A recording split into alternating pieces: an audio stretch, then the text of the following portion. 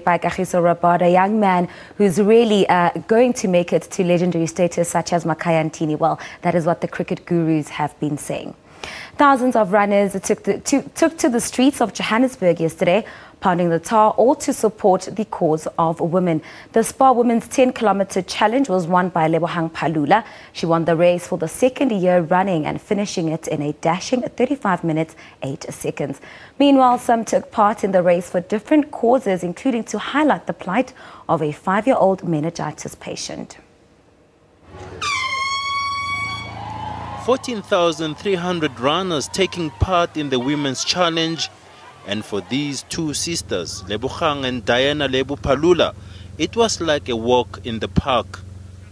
But first to hit the finish line was Lebogang, clocking 10 kilometers in 35 minutes 8 seconds, with a twin sister just a few seconds behind in third position. Lebogang Phalula.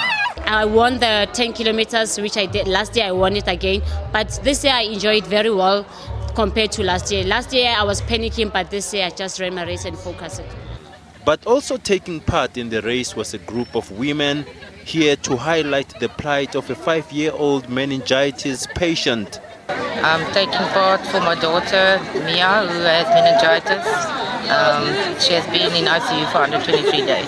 I would like to raise awareness for meningitis. I don't think a lot of people know what the symptoms is.